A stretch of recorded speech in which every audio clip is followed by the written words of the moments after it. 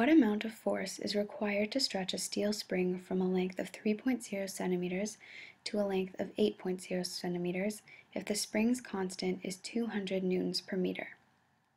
Each clue given in the question is highlighted in a color that corresponds to the clue in the given box.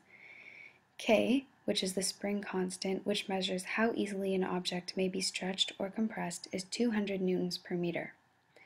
X, which is the distance the object is stretched, is 0.08 meters minus 0.03 meters, and we are looking for the elastic force. Here we see the diagram, so we see that it started at 3 centimeters and was stretched to 8 centimeters. The formula we're going to be using is elastic force equals spring constant times the distance the object is stretched. Then we replace the values, so elastic force equals 200 newtons per meter times 0.08 meters minus 0.03 meters. We do a unit check and we can see that we're left with newtons, so our final answer is that the elastic force equals 10 newtons.